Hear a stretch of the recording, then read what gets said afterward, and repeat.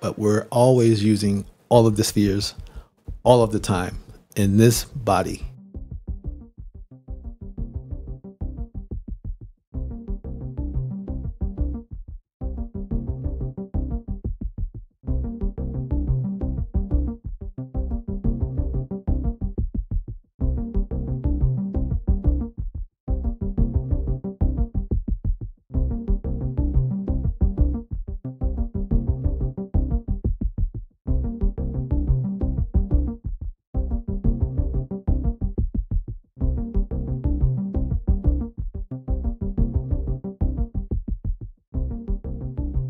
Okay, Sekert. Okay, Sekert is representative of the powerful use of understanding, the use of the knowledge. It's the use of the knowledge. Sekert is also represented as the magical ability or magical abilities, the power of the spoken word. Power of affirmations, the power of right thinking and right hearing, which is the first discipline in this 12 disciplines of mind. Okay, so that's Sekert, the seed of understanding, the use of the magic. And by the way, magic is the use. Well, magic can be represented in this diagram, also known as the tree of life. Sekert can be represented as the use of Tuhuti, the knowledge, taking in consideration that you're one with all. You know, the great higher Trinity, the divine Trinity, the great divine Trinity, 1, 2, and 3. Okay, the use of the great divine Trinity is magic. Let's go down the chart. Let's go down. Okay, by the way, this is the Ba level. Okay, this is the Ba level of the Paut Neteru. Let's go down to the Ab level of the Paut Neteru. In the Ab level, we start with Ma'at. Ma'at are the laws governing all of nature. Interdependence and interrelationship of all. The all could not exist without Ma'at. There has to be an equilibrium, a balance established, or we have chaos. And this life is not a chaotic life. We may perceive the chaoticness of life when we don't apply law to life. In absence of law, there is chaos. It appears to be chaos. It's all perspective. Ma'at represents the laws that govern in the infiniteness of life. Mathematics represents, well, the word Ma'at comes from mathematics, but that is why mathematics can be used to represent any aspect of life. So Ma'at is the laws that govern the interrelationship of all things, and you can also, using the law of correspondence, see how this corresponds to Ausar. Okay, Ausar is the wisdom and knowledge and understanding that you are one with all. And because of this balance that's happening based on the law, represented by Ma'at, you have proof that this is so.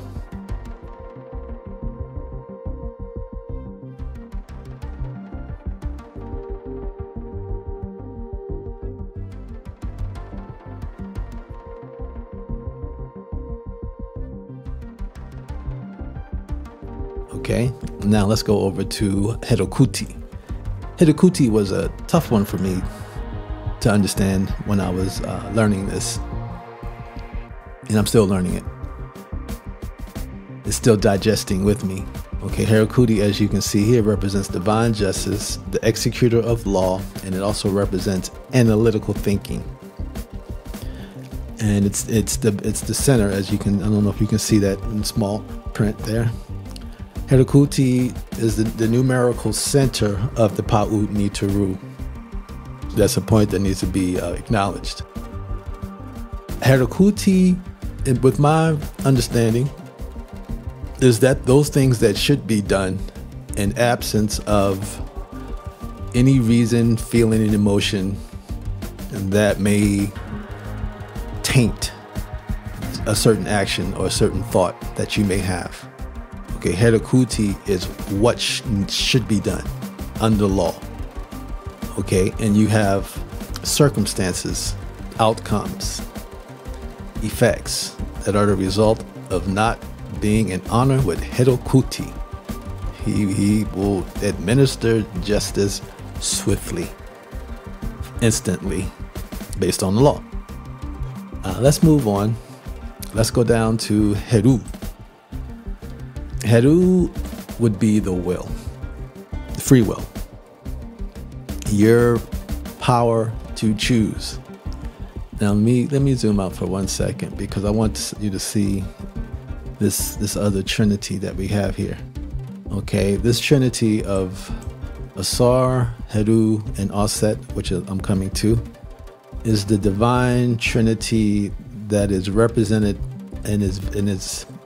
If you study other religions, you'll see that there's also a divine trinity in those religions that also correspond to this divine trinity. Heru represents your will. Now, Heru has a choice. Heru can take instruction or take advice or counseling from the above.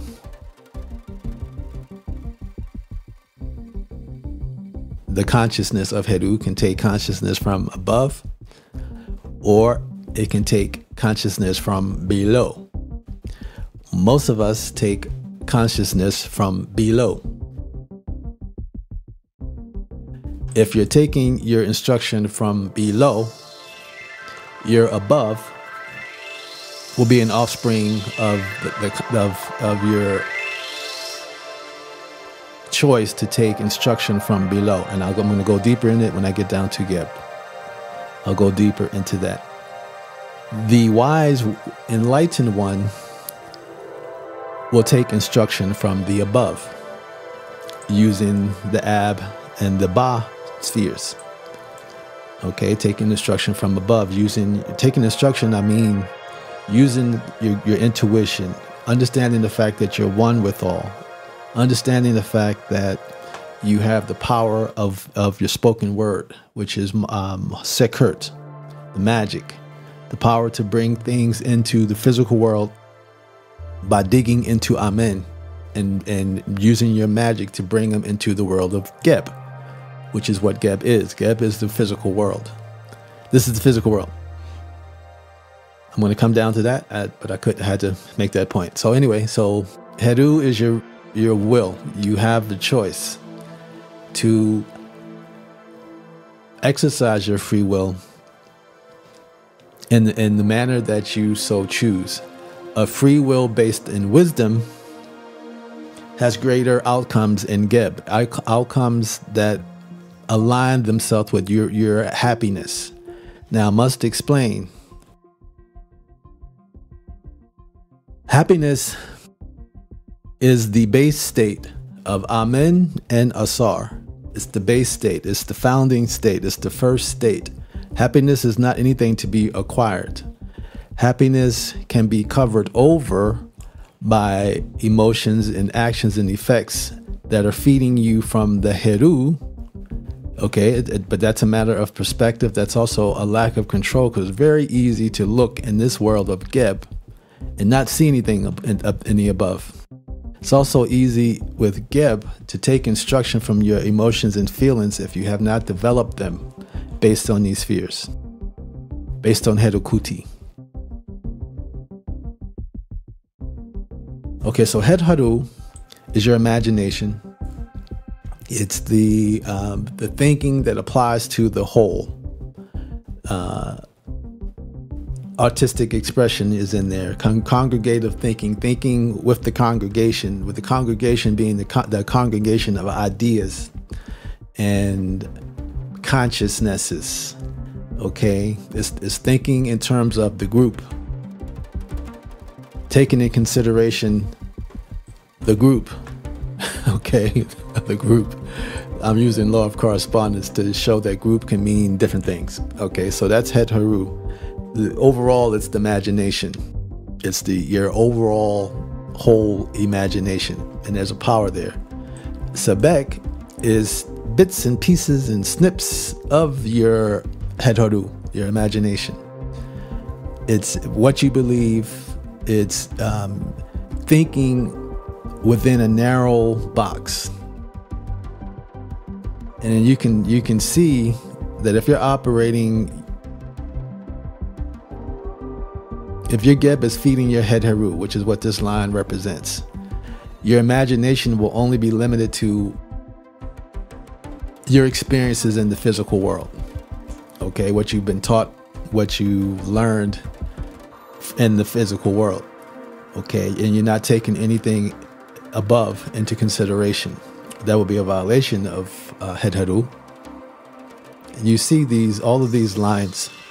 All of these lines are communication channels to say that each of these spheres can take instruction, take wisdom, take knowledge, take energy from the sphere which connects it. Okay, if your Het Heru if Geb is feeding your Het Heru, you're going to be very limited. Most of us are operating in that manner. And our beliefs are only based on our limited experiences, which is why opinions, and see my video on opinions, why I did that video, was because of this, because of Sebek.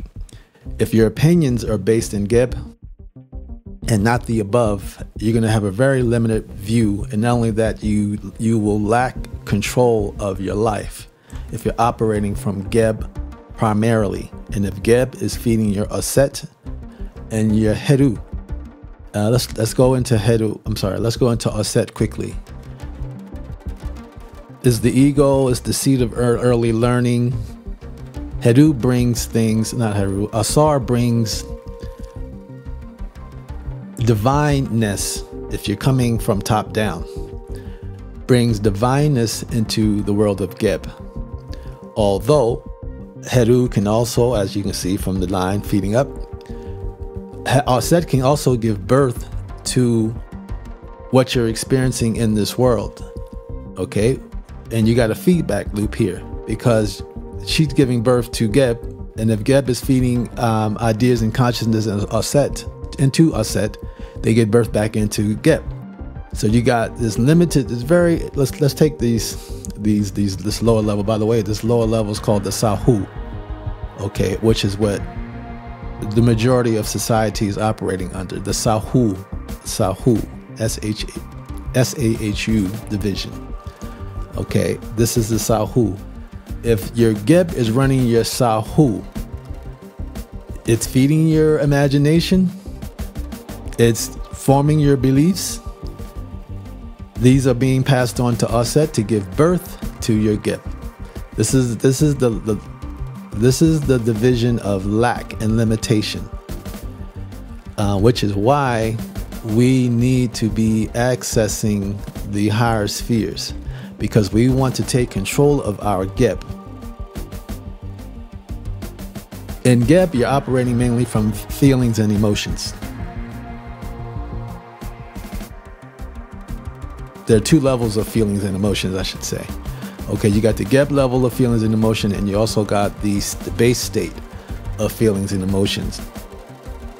The base state of feelings and emotions would be operating and coming from your Ba. And the way we're supposed to be using, according to ancient knowledge and scripture, ancient wisdom, and, the ancient scrolls, we are supposed to be giving feeling into motion to what we want to birth. We have an idea. We have an idea or emotion or using our imagination, okay? What we want to give birth to, we associate that feeling to it. If you want to be, let's say,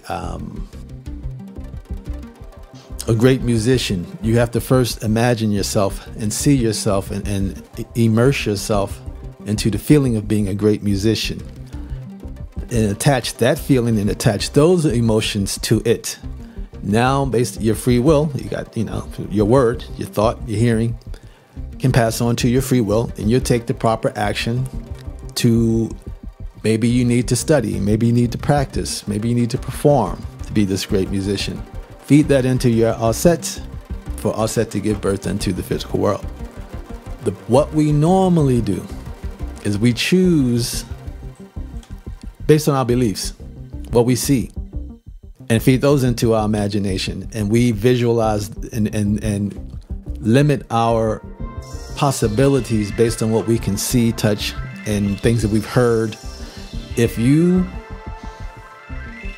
remember back in high school, you may have had a guidance counselor who will look at your grades, assess your psychology, your personality, and say, well, I think you should go into this, or based on your experiences, maybe this university would be good for you because they have this, blah, blah, blah.